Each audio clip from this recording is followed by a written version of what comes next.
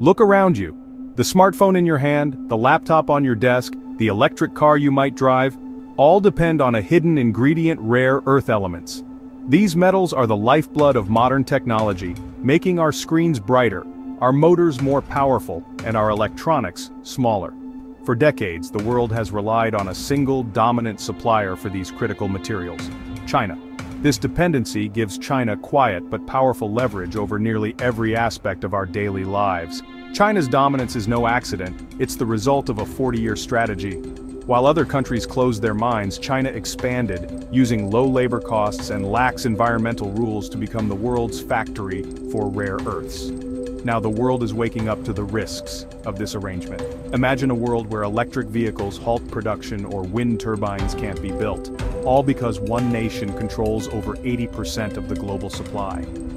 The implications are not just economic, they're geopolitical. China's dominance lets it influence international trade, security, and technological development. This is a strategic advantage that rivals military strength, a subtle yet profound power shaping the 21st century.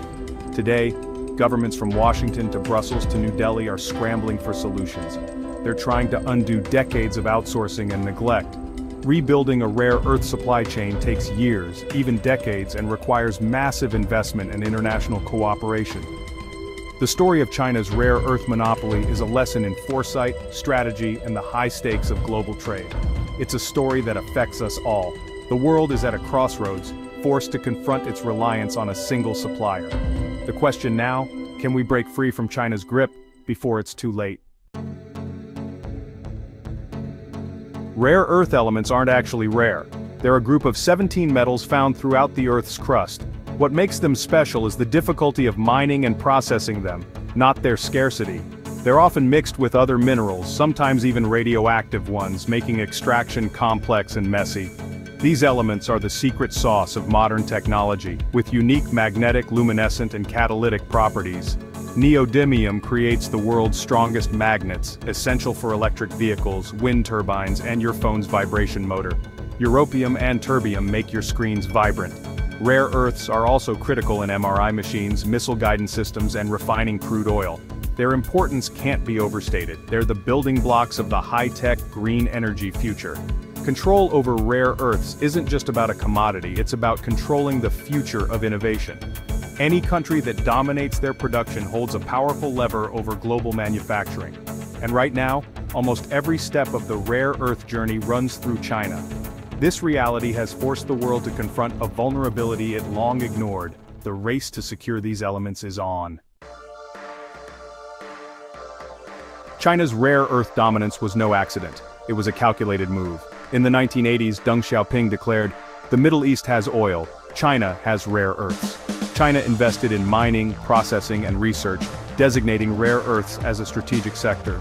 With cheap labor and weak environmental rules, China undercut Western producers, driving them out of business. By the early 2000s, China not only mined rare earths, but also mastered the complex processing steps. It built a vertically integrated industry, controlling every link from mine to magnet. By 2010, China produced over 95% of the world's rare earths. The rest of the world, seeking cheap products and avoiding environmental costs, outsourced this critical supply. The result, a near-total monopoly. The world enjoyed cheap rare earths, without realizing the strategic price. Now that price is coming due. The world's first major shock came in 2010. A territorial dispute with Japan led China to quietly halt rare earth shipments, sending global markets into panic. Prices skyrocketed, and industries realized their vulnerability. Automakers, electronics, and defense contractors all depended on a supply chain that could be cut off overnight. For the first time, rare earths became a national security issue in the US, Europe, and beyond. Since then, China has tightened export controls, citing environmental protection but also flexing its geopolitical muscle. In 2023, it restricted exports of gallium and germanium, metals crucial for semiconductors. More recently, it's added controls on rare earth processing technologies.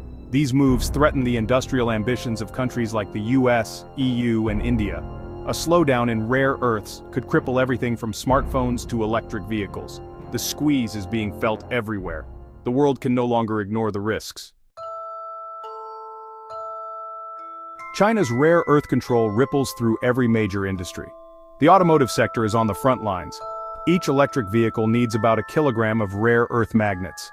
When China restricts exports or prices spike, car makers face higher costs or production delays, threatening jobs and the green transition. A single missing magnet can halt an entire assembly line.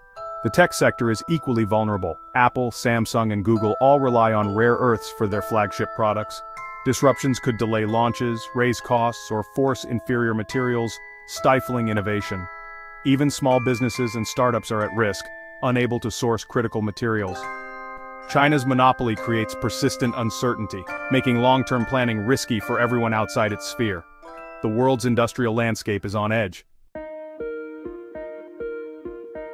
Europe is taking defensive measures.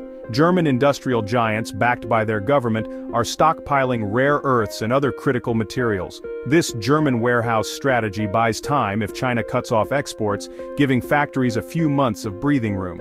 It's a pragmatic, temporary solution. Stockpiling is expensive and only lasts so long. The German government encourages this approach, offering incentives and coordinating efforts. But stockpiles are a finite resource and can't solve the underlying problem. The real solution is diversifying supply. The German model is being watched by other European nations and the US.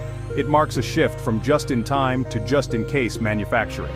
The focus is now on resilience and security, not just efficiency. The stockpile is a bridge, not a destination. Europe knows it must build a more secure and independent rare earth supply chain. The US has been jolted into action. For years it relied on cheap Chinese rare earths as its own industry faded. Now there's bipartisan consensus. Rebuilding a domestic supply chain is urgent. The Mountain Pass mine is back online and the government is funding new exploration and processing. The Pentagon is investing in domestic facilities for military-grade rare earths. The goal: a secure mine-to-magnet supply chain within the US or trusted allies. But rebuilding is tough.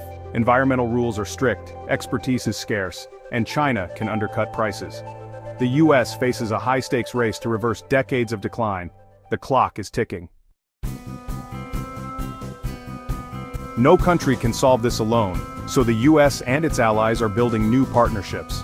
Australia and Canada, with significant rare earth deposits, are central to this effort. Companies like Lynas are expanding mining and processing outside China, with support from the US and others.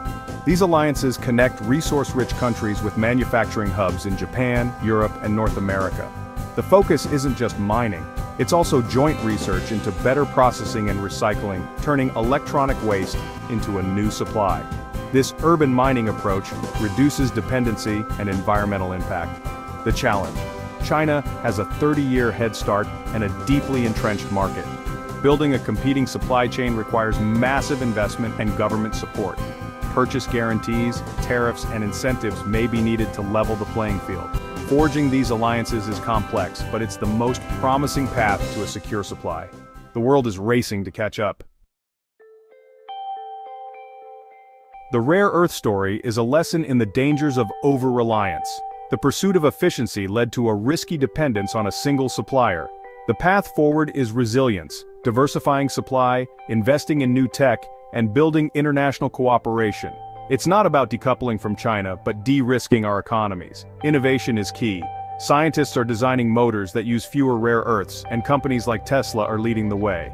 Research into substitutes and recycling holds promise. The best way to counter a monopoly is to make the monopolized product less essential. This issue affects everyone: the stability of our energy, the cost of goods, and the pace of innovation. The green transition depends on a secure supply of these minerals. The world's response will shape the future of technology and trade.